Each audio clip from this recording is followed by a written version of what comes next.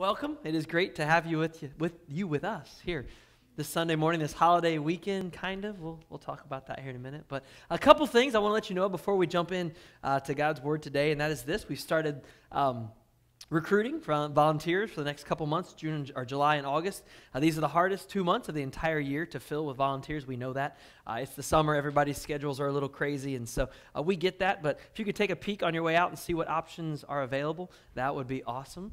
Here in 2 weeks, we get to start the Questions Answered series. Now, we have the first 3 weeks planned out already, but we're still looking for a couple more things, some insights from you guys. So take a second, fill that out for us. You can write it on your Connect cards or their sheets at the Welcome Center. We would love to address some of those questions that you guys have about faith and just even this world that we live in. Lastly, I've been praying for a couple weeks now for the specific people that God wants me to ask, but He's yet to connect those dots in my mind yet and figure out who it is that I'm supposed to talk to. We still need a couple folks to go with us to Poland to make that trip happen. We have a couple that's already signed up. Matter of fact, they've already went and got their passports this week, got that all squared away, so they're good to go. But we need a couple more folks to join us to be able to take the trip and have enough people to do the work. And so if that's you, if you can get away in September for about 8 days, 16th to 24th, and would like to go and work at a Christian camp in Poland for a week, helping rebuild their amphitheater, we'd love to have you. It's going to be an awesome time. It'll be neat to go and connect with that ministry that we've supported for quite a while here at Berea. We're excited about doing that. So I want to just follow up. Last week, I know some of you did because I've talked to some of you. You began forming some new relationships. You went to lunch with someone. Or conversations I had were, well, I couldn't meet them for lunch on Sunday, but I met them on Saturday for lunch because that's where our schedule worked. Or, oh, well, we had them over for dinner on Sunday evening.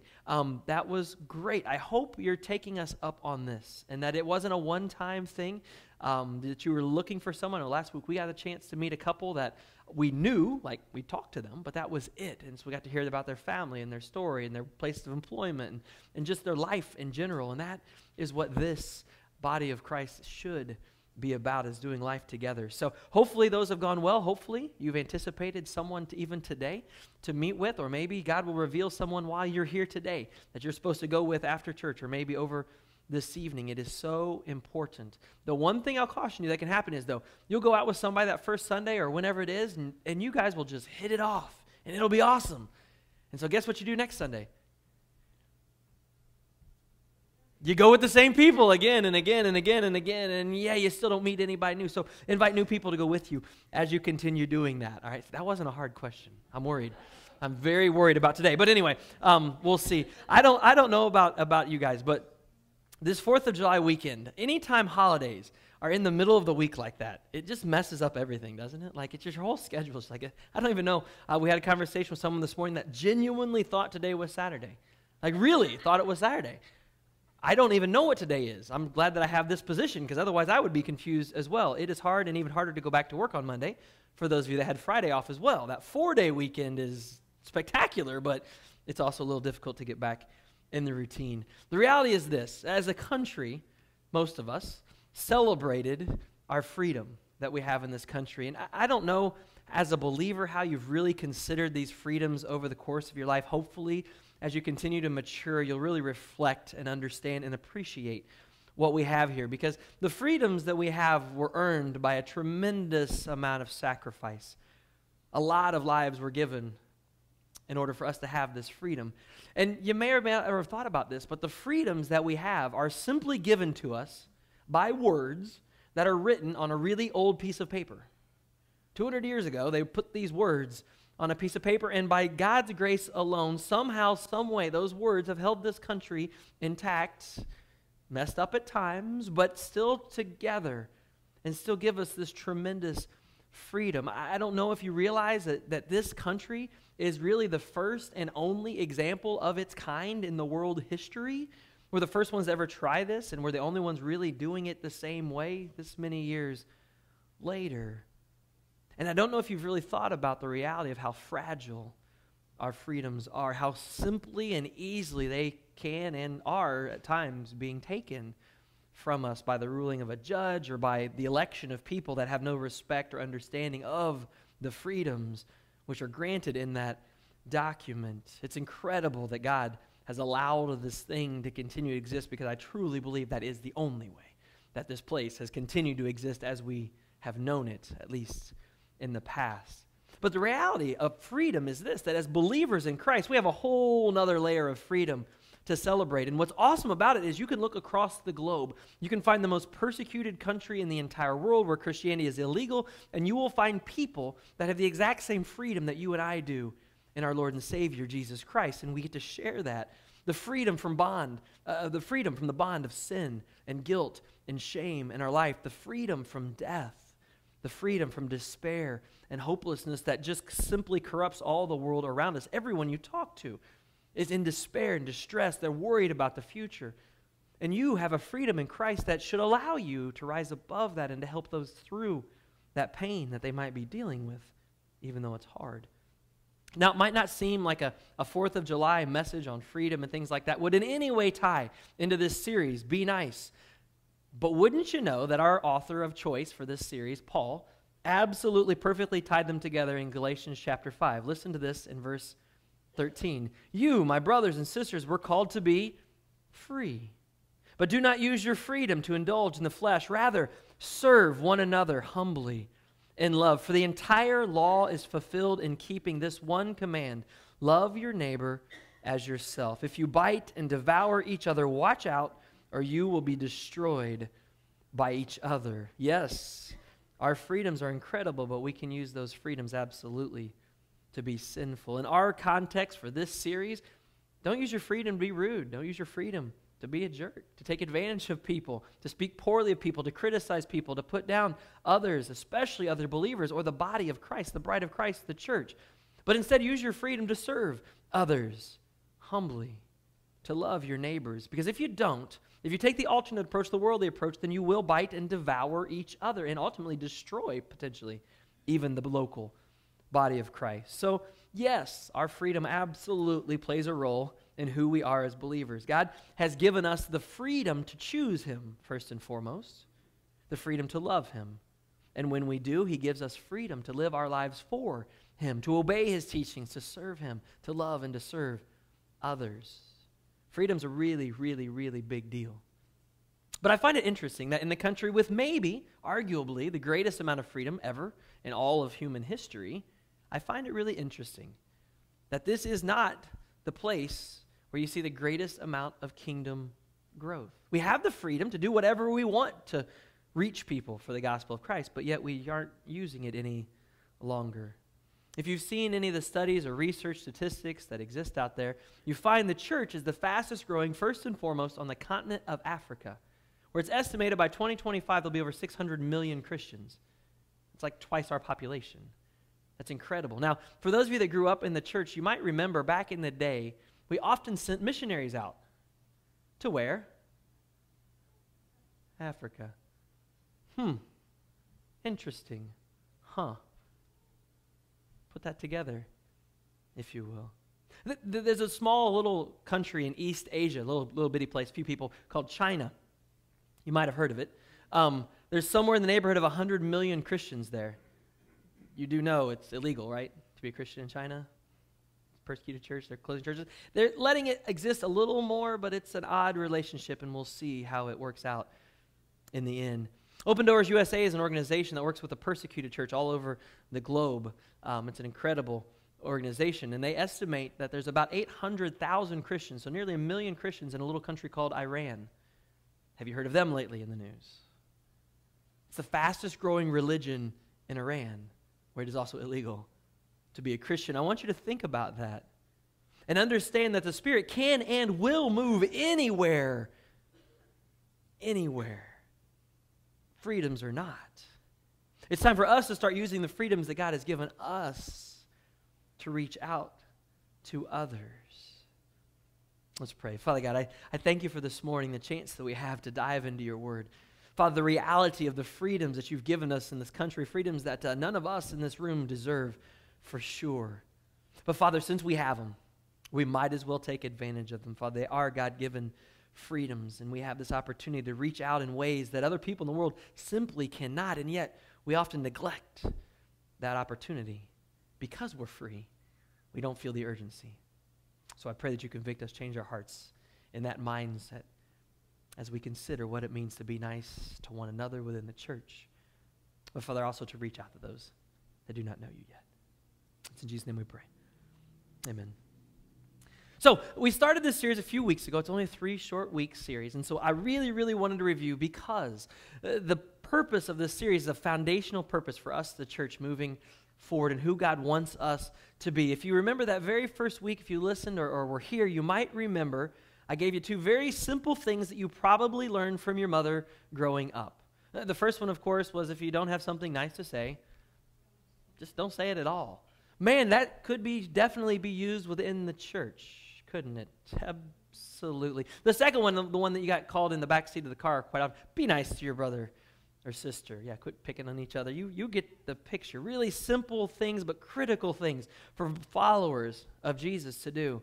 The first passage that we studied was an incredible passage from Ephesians chapter 4, and it's how we are to treat one another within the church. It's how we're to interact so that the world will know who we are. If you haven't heard that message yet, if you haven't taken the time to do that, we encourage you to go online and watch it or to listen, because this is a foundational passage, a foundational message for our church moving forward. And we have to be on the same page as brothers and sisters in Christ. When we're engaged in conversations, as things are happening and things are moving and things are changing, we've got to hold each other accountable. And when we're talking with someone and their words are not what Paul is asking us to be in the church, we got to call each other on that and say, hey, is this who we're to be as a follower of Christ? Is this how we're to respect and react to the bride of Christ or not? Paul gives us these very clear instructions, and I want to read this entire passage to you again because it is that important to who we're to be. Ephesians chapter 4, beginning in verse 2. Be completely humble and gentle. Be patient, bearing with one another in love. Make every effort to keep the unity of the Spirit through the bond of peace. There is one body and one Spirit, just as you were called to one hope when you were called, one Lord, one faith, one baptism, one God and Father of all, who is over all and through all and in all. Yes, Christ gave himself. He gave some to be apostles and prophets and evangelists and pastors and teachers. Why? To equip people for works of service so that the body of Christ might be built up until we reach, there's that word again, unity. Unity in the faith and in the knowledge of the Son of God, and become mature, attaining to the whole measure of the fullness of Christ's church. We have to grow up. You have to. New people come to the church, yes, and they're looking to us to be examples, to be role models, to be mentors to them in their faith. We have to mature in our faith. Why? Because if we don't, then this won't happen. Verse 14. Then we'll no longer be infants tossed back and forth by the waves and blown here and there by every wind of teaching and the cunning and craftiness of people and their deceitful scheming. If we do not mature in our faith, we will be caught off guard at a moment's notice and be persuaded away from Christ. Instead, speaking the truth in love, we grow to become in every respect the mature body of him who is the head, that is Christ. This body of Christ needs to grow and become the mature head of the body, or the mature body of Christ. That's who we are to be. We're not meant to be these infants, people leave and come and go and doing these things all the time. That is not what Christ requires of us, quite honestly, in our relationship to him.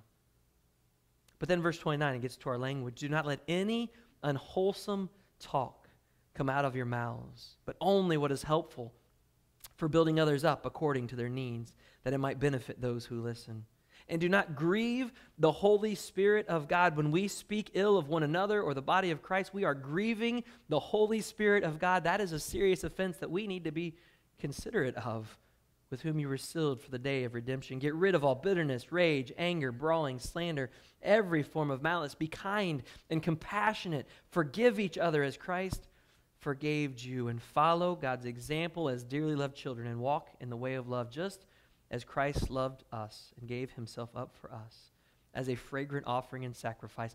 Paul's teaching almost always ends there. He'll go here, but he always comes back. Here's why: because this is what Jesus, don't ever forget, this is why you shut your mouth. This is why you treat each other. This is because look what Jesus did for you. Is that not the least you could offer back to him? It's that important. We must love each other. Jesus himself said it is the way people will know we are his followers, period. End of discussion. That is our example to this world. We cannot be trapped We cannot be trapped into talking about the church and the people of God in the same way that the world complains and whines and fights and argues about everything else. It is a trap that we often fall into, and Satan wants nothing more than to catch you up in it, because it will keep people, maybe not you, but it will keep others from joining the body of Christ. In week 2, we begin to shift focus to those without. Now, the word without does mean the opposite of within, but in our context, it means so much more. Yes, these are pre-Christians, as I love to call them. They're not part of the church, the body of Christ, yet. But they're also without Jesus, without his love, his grace, his forgiveness, his peace, and his freedom. We have so much to share with each of those individuals as we come in contact with them. Paul challenged us in Colossians chapter 4 last week to devote ourselves to prayer, to be watchful, to be thankful, to pray for an open door to share the love of Jesus, and more.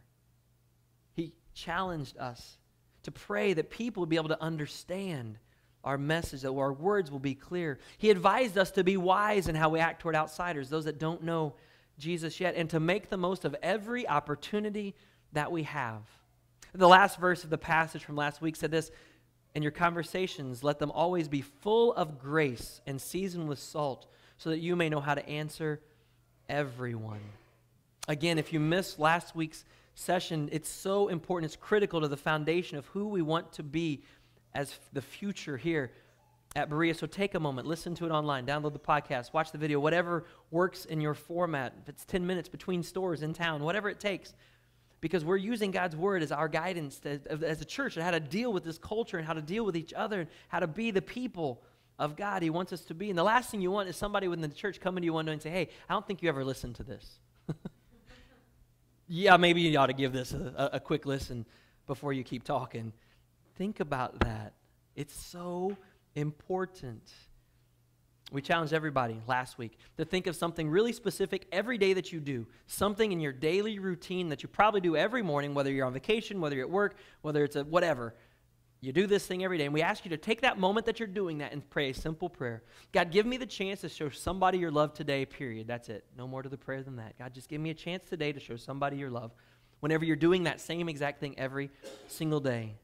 This isn't something else to do. It's not an event. It's not an appointment. It's not a meeting. It's who we are to be as followers of Christ. And we cannot wait to begin to hear those stories of the interactions that God has placed in your path throughout the day if you're willing to commit to that prayer. And see, here's what will happen. Some people haven't committed to doing that yet. But when they begin to hear your stories of how you committed, and this is the moment you took each day, and this is how you use that, this is your prayer, and this is how God has used that each day, when people start hearing those stories, they too will then join you in that same simple commitment.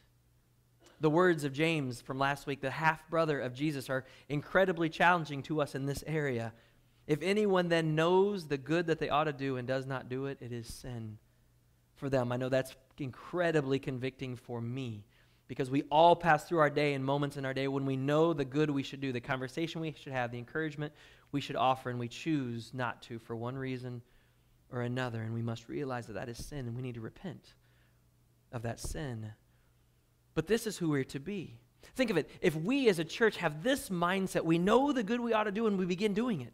We don't pass it up because we know that it's sin to us. And then we begin to treat one another the way that God wants us to treat one another within the church. Can you imagine what the world will see when we rid the church of the things of the world that have infiltrated and we begin to come the full, mature body of Christ?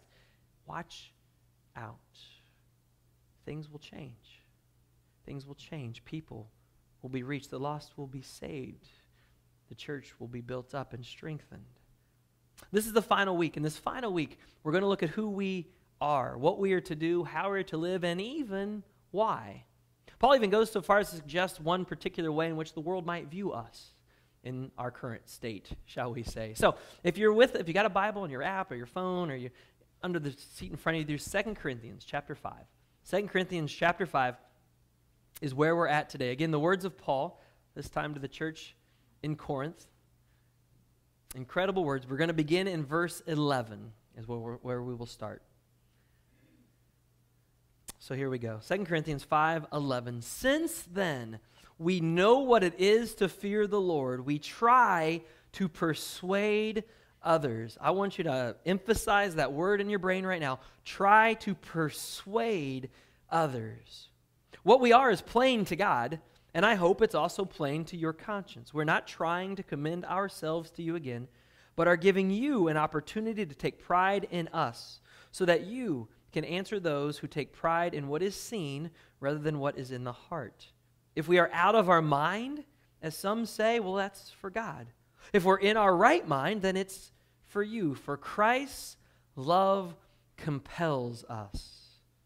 For Christ's love compels us, because we are convinced that one died for all, and therefore all died. And he died for all, that those who live should no longer live for themselves, but for him who died for them and was raised again. So from now on, we regard no one from a worldly point of view. Though we once regarded Christ in that way, we do so no longer. Therefore, if anyone is in Christ, he is a new creation. The old has gone, the new has come. And all of this is from God, who reconciled us to himself through Christ, and then gave us the ministry of reconciliation. That God was reconciling the world to himself through Christ, not counting people's sins against them. And he has committed to us this same message of reconciliation. We are therefore Christ's ambassadors. That's the third area to look at today. We are Christ's ambassadors, as though God were making his appeal through us. We implore you on Christ's behalf, be reconciled to God. God made him who had no sin to be sin for us, that we might become the righteousness of God. We're going to start all the way back at the beginning. I want to make sure you caught the word that Paul uses at the very beginning of that passage. Did you realize that as a follower of Christ and reaching out to others, you are to try to persuade them to become a follower of Christ? Did you realize that you were called to do that? You're not just called to tell them. You're called to persuade them. There's a big difference. I found this quote. It speaks quite well to this. Too often we speak only of the need to proclaim and explain the good news to the lost. But clearly the Bible teaches that we should be trying to persuade people of its truthfulness. Is this not what Christian apologetics is all about? We absolutely need to proclaim the good news of Jesus. It is the most powerful form of persuasion we can use. But it's not the end of the persuasion that we are to use. Vine's Dictionary of New Testament Words defines the word persuade from the original Greek this way: to prevail upon or win over, to bring about a change of mind by the influence of reason or moral considerations. This definition points out the need for both reason and morality in our efforts to appeal to those that do not yet know Jesus. Now, persuade oftentimes is seen as something negative. You might have been persuaded, shall we say, in your youth to do something that maybe wasn't the best idea known to man, right? Lots of adults are persuaded to do things, or maybe even take positions or invest money or do this or do that, and it ends up being a crooked deal. Yes, the word persuade you can use to deceive people using persuasion. Satan was the author of that. He did that in the garden to Adam and Eve. He persuaded them to thinking a certain direction, but that would certainly not be the way of Jesus, nor of the Holy Spirit, as he guides and directs our words and our actions as we persuade others to Jesus. You see, one of the greatest forms of persuasion is this thing called evidence. You've watched it on every crime show you've ever seen with a courtroom case. It's all about persuasion, isn't it? And the greater the evidence, the more persuading the argument. In our case, our persuasion is the evidence of our life. Not a perfect life, but a changed life. We are to share God's love for us. We share with them the lengths to which Jesus went even for them, even though they do not know him or believe in him yet. Then we share with them how our lives have changed, how God has changed us, the difference that we've experienced, the before and after picture, if you will. This is how we persuade them with the truth of our lives and what God has done in us. Now, for me personally, I got to create and design a class about this very topic called Testimony 101. And what we do is we get a group of people together that would love to be able to share their testimony, their story, their coming to faith and how God has used them and changed them, but they just don't know how. And so we take 4 or 5 or 6 sessions and we sit down and we work through this whole process together, and we help you craft your testimony, your argument, if you will, your proof of your faith in Jesus and the way you can persuade others. And so if that's something you might be interested in, if I get enough folks that say, hey, we should do that, I'll do it. And I'll teach that class because I love doing it, because it's incredible to watch people then go out and share their story with other people to persuade those that don't know Jesus yet. Paul tells us that some people will think we're out of our minds. They're completely out of their minds. Now, be honest. As believers, as some of you that have been in church your whole life, have you ever met somebody that is so crazy in love with Jesus that you kind of look at them funny? Like, man, they are out of their minds. It's exactly what Paul's talking about. And the reality is, we are. We are. If we're truly in Christ, we've given our lives, our hearts, and our minds over to Jesus. The Spirit within us. We are no longer of this world, and that will make us look just a little bit different from everyone else. Paul goes on to share with us our motivation. Why? Why do this? What is it that's pushing us to do this? Well, it's Christ's love. I love this passage. You're going to hear it a lot from me. 2 Corinthians 5:14, for Christ's love compels us.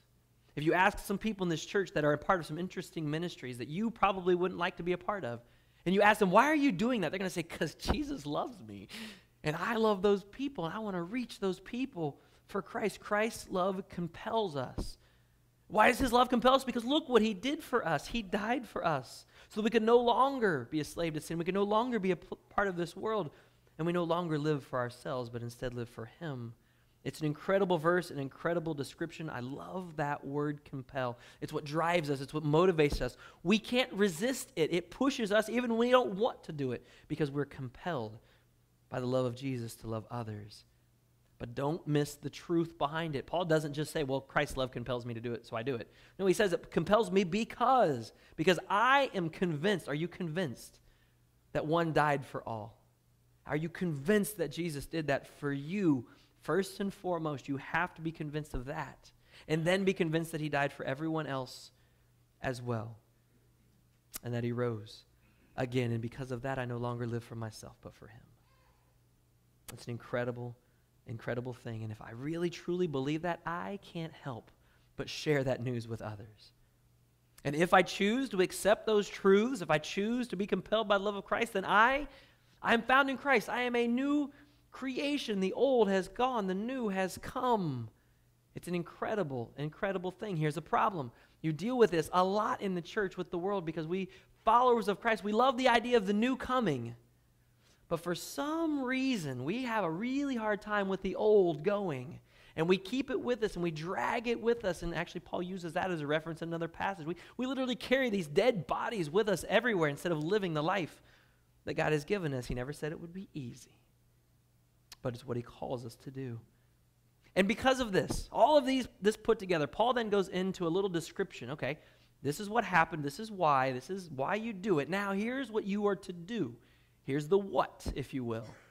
We are part of his ministry, God's ministry of reconciliation. Verse 18, all of this is from God, who reconciled us to himself through Christ and gave us the ministry of reconciliation. Do you understand? We are now the message of reconciliation to this world, to this lost and dying world. We carry this message of God to them. Hey, God wanted to make things right once again. Adam broke this relationship with God, and now it had to be restored. So God went, and he restored this relationship for us. He took the step forward. He took it upon himself to restore that relationship with mankind. And this restored relationship is available to anyone who will commit to receive and believe and offer their lives to Jesus. This is what we need to share with people. How do we do it? Well, we do it as a specific title. Paul gives us a title in this passage. You and I are all ambassadors. Did you know that? Did you know you are an ambassador for Christ if you are a follower of his? That is your role, clearly defined. Now, what's an ambassador? Well, great question, okay? You may or may not be aware of what a specific ambassador is. In our country today, our president appoints ambassadors to countries all over the entire world, and that person's job is supposed to be, I won't say they always do a good job, but their job is supposed to be to promote the ideals and interests of America, even sometimes to protect American citizens at times. But in the ancient world, things were very different. They had a similar job, but the description of how they performed it was a lot different. And so I found this description of it. The role of an ambassador was different than today. More critical, in fact, more important than the roles today because of communication methods. Today, if our ambassador to fill in the blank country is having an issue or a problem or something like that, they can easily contact home and get information. They can answer questions. They can do all of those kinds of things. But in those times, in ancient Rome and beyond, the role of ambassador was very different because they were now responsible for making the decisions on their own. They didn't have anybody to go and ask. And so as the king or the president or whatever ruling authority you might view, you had to pick these people very, very carefully. The selection was done with great care. The candidate had to know the mind and heart of his ruler.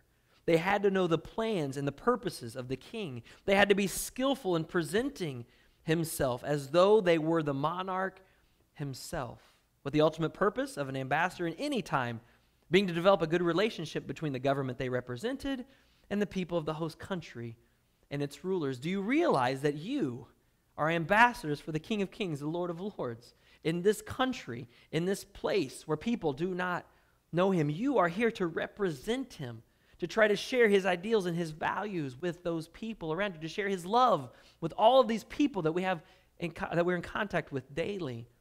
I found this list of characteristics that ambassadors must possess to be effective, and I found it incredibly useful for us as believers in Christ and who we need to be reaching out to those that don't know Jesus yet. The first characteristic is that of patience. An ambassador listens carefully to both those in his host country, aka our God, and those in the country he's trying to persuade, trying to understand their needs and their situations. We have to listen to those we're trying to reach out to. Wisdom. An ambassador uses his knowledge of people to help solve conflict, if possible, to bring about a positive conclusion for all parties.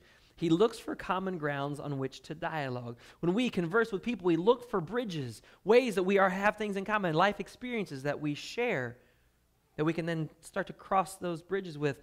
Paul gave us those words, be wise in the way we act toward outsiders. Look for opportunities to reach out. Our graciousness in speech. This is an issue for a lot of followers of Christ. They're not very gracious in the way they present Jesus. An ambassador is a spokesperson for his country. We, as ambassadors, are a spokesperson for the God of the universe. And as such, we must be careful not to offend, but to entreat and encourage. Let our words be gracious and seasoned with salt, as Paul shared with us last week. Now, here's the thing about being a follower of Christ. Might our words offend some? Absolutely, it's guaranteed they will if they're spoken correctly. Because the gospel and the cross are offensive. They are foolishness to those without it. We must understand that. But the way in which we use our words don't have to be ingracious. They don't have to be rude or unkind. As a matter of fact, they should not be. Being generous, an ambassador is generous. It is concerned for the interest of others. Those in the host country, he's concerned about the interests of those people we are trying to reach on God's behalf. We will use our time, our talent to help others, especially as it promotes the interests of the king, even if it requires personal sacrifice. Being generous to those apart from Christ will blow their mind. Being honest, an ambassador tells the truth and uses facts to persuade others. He neither deceives nor exaggerates to achieve his way. Your story is your fact. It's the only thing no one can ever argue with you about. Did you realize that? They can argue with you about Jesus, the Bible, you name it, from now until forever. And you can never, ever convince them, but they can never, ever argue with you about your life story. You're the only one that knows it. You're the only one that knows the difference Jesus has made in your life. They cannot argue with that. That's why it's so useful. Readiness of mind. An ambassador is alert for every opportunity to represent and promote the interests of his government and will not retreat from challenges or difficulty. Paul never passed on an opportunity to preach Christ in his kingdom. If you follow the story through Acts, you see him before King Agrippa getting ready to be taken to Rome, where he ultimately ends up being in prison forever and then executed. And what's the last thing he's doing standing before those people? Telling them about Jesus. Why not? Why not? That's just who he was. He never missed an opportunity to represent his government, that of Christ. Humility. An ambassador recognizes that he has no personal authority apart from the country that he represents. Further, as he provides instruction and direction, he explains the laws from his home country and how his God, in our case, does things. Paul might be the greatest example of an ambassador of all time. But do you realize how Paul considered himself? Here's a couple of phrases. He considered himself to be the least of all the apostles. Paul, the greatest ambassador of all time, claims, I am the greatest of sinners. That's the way Paul viewed his life. You see, he understood that everything he had, he received from Christ. He didn't earn it. He didn't deserve it. It's a gift. And as a result, it was a pleasure, no matter what befell him, to represent Christ in this world. And then I added one more to the list because I thought this was a great thing that you've seen ambassadors across the globe do. If you're in a foreign country and there's something happening in that country and you need to try to escape quickly, where do you go? The embassy. Who's at the embassy? The ambassador. You see, the ambassador's role also is to protect the citizens of his host, of his native country. Okay, think of it this way. As a body of believers, one of your roles as an ambassador for Christ is to protect those within the body of believers. What does that look like? Well, it looks like this. Those that are MIA, those that are missing in action, those that you haven't seen in a while, those that have been missing for a few weeks, you have to reach out to them as an ambassador for Christ and just check on them. Check on their well-being, check on their physical health, their family. Just see how they're doing. As people fall away, as people are led astray, you're an ambassador for Christ. You need to go to those members of your country and reach out to them and bring them back. Now, a lot of people put all of that weight on me or on just the elders or just the other leaders in the church, and that is not the case. We are all ambassadors for Christ. You're the first line of defense. I'm the first line of defense, going out, reaching out to these people. And then when we find out what's going on, then we come back and, as leadership, form strategies to try to reach out to those people to help them through their times of need and crisis. This is a critical role of the body of Christ. And I wonder sometimes, do we really understand what this means? Do we understand our role in this? Because the reality is this, none of us are perfect. I'm not even close. We will never be able to represent Jesus perfectly, okay? But there's a really good thing about that, because he's the one that gave us our assignment, and he knows that we cannot do it on our own. He promises to be with us. And Jesus is perfect. The Holy Spirit, the one acting within us, is perfect. The one moving through you is perfect. The one guiding and directing you is perfect. The one opening your eyes to all the needs that exist all around you is absolutely perfect. And you and I have chosen his Son. Because of this, God has now appointed us to be these ambassadors, to be these people with this ministry of reconciliation. It's an incredible thing. And what he does is he finds our faults, he knows our faults, and he fills in all of those gaps. He knows all of our shortcomings, and he fills those in. He alone is who sustains us in our assignment here on planet Earth. And so I just have to ask, do you believe that? Do you believe that Christ has equipped you to do that or not? Do you believe truly that God can use you to make a difference? Because I've been in the church a long time and had a lot of conversations with people that go something like this. Yeah, that's great for them. I think they might do a great job, but I don't think God could ever use me for fill in the blank.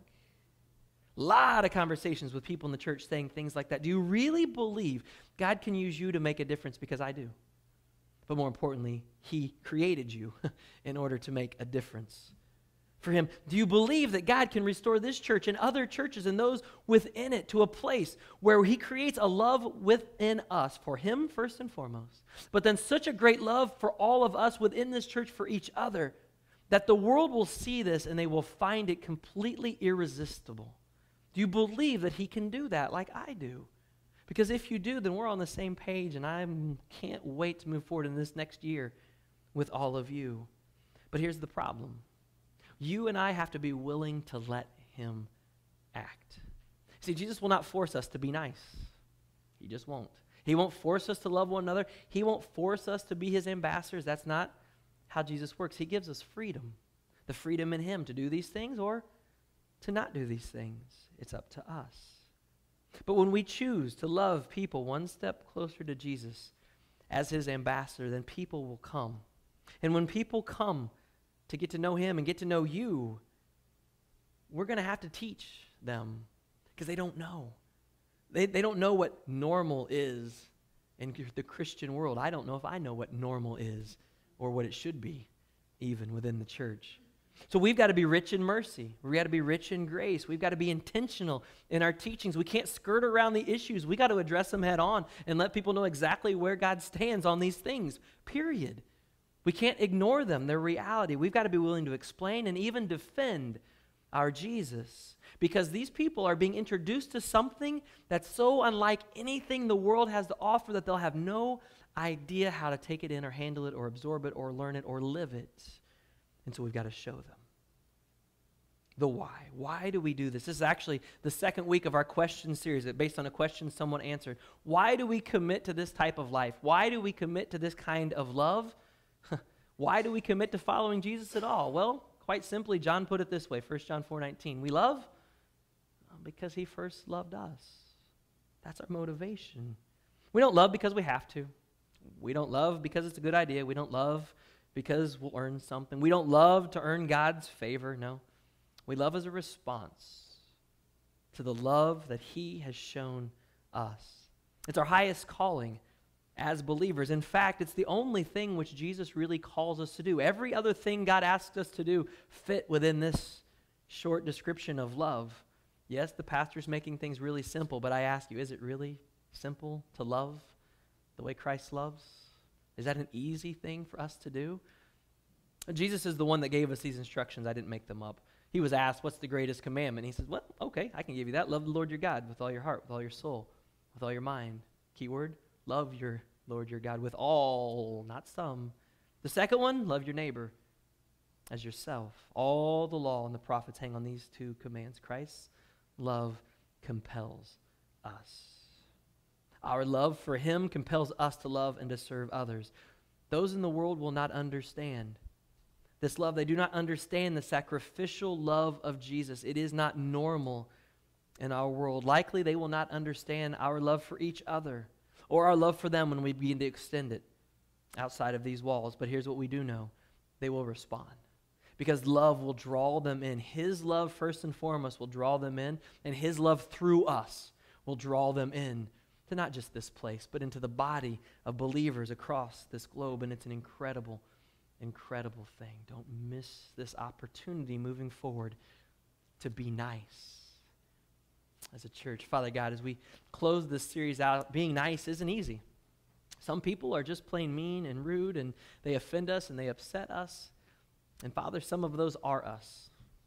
We're the ones who sometimes are rude and mean and cruel and vile, and we're supposed to be your ambassadors. Father, so if there are people here today that have fallen into that trap over the course of their life, or maybe even recent history, we pray that you'll move them through your Spirit to come and repent of that sin.